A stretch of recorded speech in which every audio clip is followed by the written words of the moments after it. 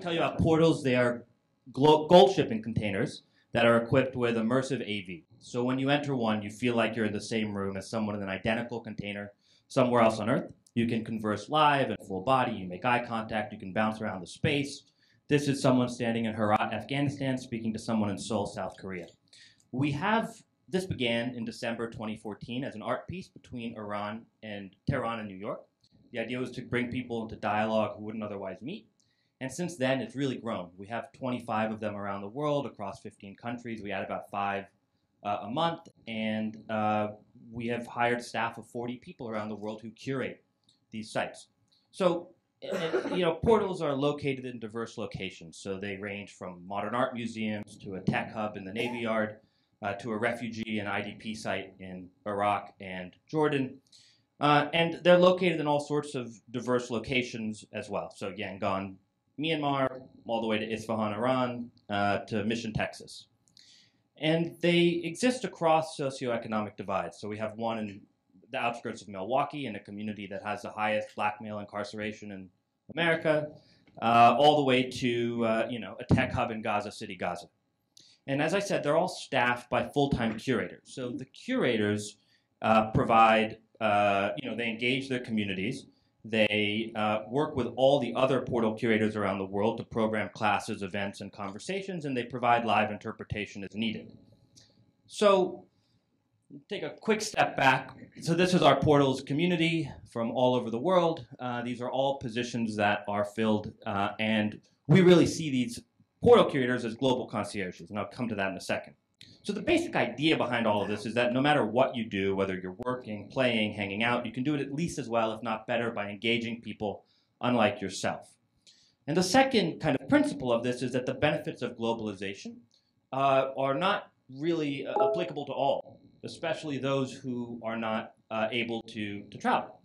And even though we're able to connect as easily to Afghanistan as we are to right down the street using technology, if we got a random friend request from someone there, we'd think it was spam or something else.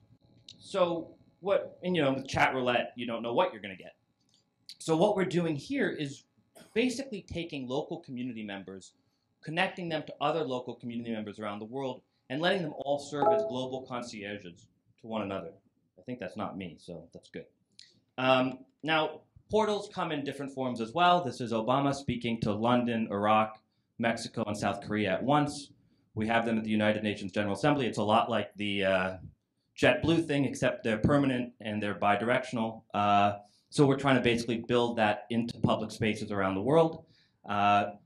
This is a rendering, but just because these screens, as were mentioned, are expensive, but from what we can do to create interconnected pathways and really create a public architecture that is global because we're integrating the connective potential of the internet into physical spaces. So, we have interconnected phonos, which are basically just acoustic spheres. So you hear the sounds of another place, but they don't hear you, using similar, speakers. And then portal stages, which, you could have Beyonce performing in one portal stage to 100 sites and 100 live audiences at once, and then she could interact with them or vice versa, and they could collaboratively perform. Again, these are renderings. We're also working on portal buses, playgrounds, and a whole host of other kind of interconnected spaces. But as I close, I wanted to just pause on why we think this is important. I think engaging people unlike ourselves is always important, but it's particularly so today. Obviously, we have incredible tools at our disposal that can be used to connect us across distance or ensconce us ever more deeply in our own social communities, political communities. And with portals, we are trying to encourage people to think about whatever they do in a global context, but also local. I mean, whether you're connecting 2 parts of New York or New York to a site around the world, the distances between us are vast. And the benefits to connecting to people unlike yourself are puncturing the stereotypes of others, understanding oneself better, and then building a community or a society where people believe they speak to one another authentically for no other purpose.